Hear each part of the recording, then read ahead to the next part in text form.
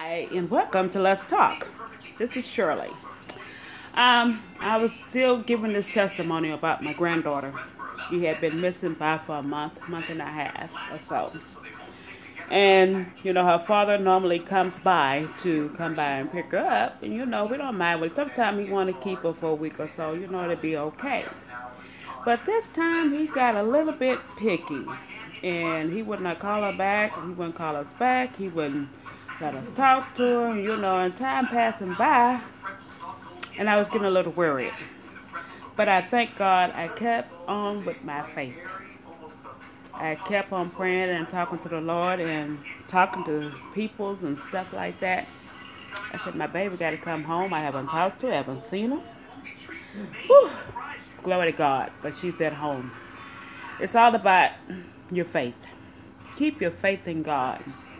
Keep your faith always. You always got to stand and fight for what you want within life. I haven't made it this far on my own. I made it this far because of the Lord.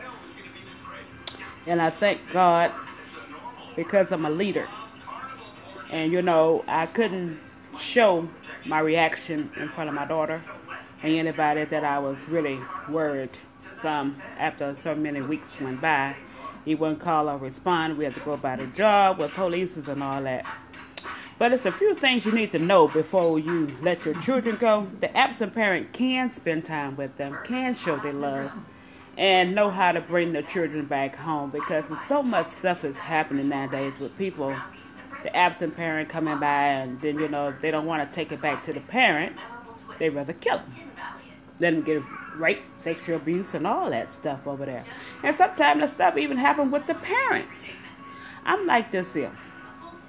If you know that child is really getting on your nerves or something like this here, it's a lot of people around you every day. Every day. You run across people all the time. Everybody wants children. Everybody loves children. I love children. Any child that come to my house, they're going to be fed and everything, and I guarantee you, they stay one day with me, they ain't going to want to leave. But, factor is to this here, I'm glad my granddaughter's home. Just know where they stay, the absent parent stays. Go to the house, make sure that is the house, because they could just be pointing at a house. Go in, and if they have a significant other or a spouse or whatever, introduce yourself. Know who's watching your children. Know a little something about them. Know where the mom stay. Know where the sister stay. Know where some more of the relatives stay. Get some license plate number. Because, that was just a heck of a thing for me to go through. I really couldn't talk, so that's why I typed out a whole lot of this stuff. But I couldn't really just type out everything that I wanted to type out.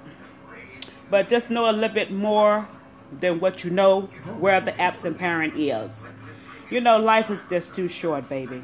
You love your children, and Lord knows I love my kids and my grandkids. I would give myself any day for my kids, my grandkids, and anybody else's children that I could help. I would do my best. Just know a little bit more information than what you know, because we didn't know too much besides his job. And we did do the polices and everything, but thank God, favor. Friend of ours, well, not a cousin of ours, he knew somebody, and they called him, they gave him a little 24-hour notice to bring our baby home.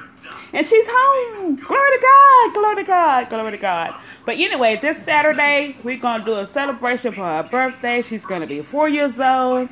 We're going to be in Dusel Park. All our friends and family are more than welcome. We're going to go out there early on that day so we can find us a table. And we all going to have a good time. Everybody bring something so we can all have a good time. We're just going to be blessing and just thanking the Lord for our children and family and friends. And everyone be blessed. That's Let's Talk. Be blessed. Shirley Morris. Bye.